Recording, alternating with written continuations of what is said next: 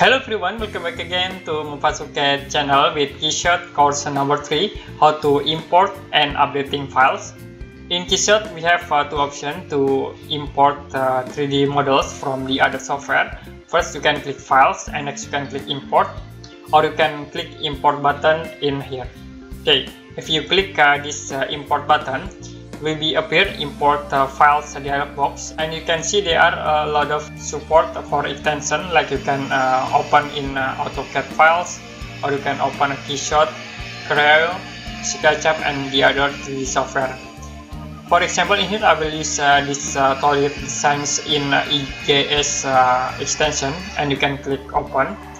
Now in Keyshot import we have some settings, like you can check location in center and snap to ground, and you can change orientation. For example, I will change orientation into x-axis.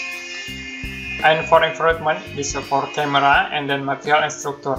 You also can click geometry in here for a quality translation, and you can click import. Next, the object will be imported into this Keyshot software. Okay, we have these 3D models, but with not good orientation. So if you want to update these 3D models, you can click files and then click import again. Next you can click these files, you can click open, and then for a scan in here you can click for update geometry, and then you can change orientation in here. For example, I will change into z-axis. You can click import, and then automatically these 3D models will be changed for orientation into z-axis. Okay, enough today for Keyshot course number 3, how to import and updating files.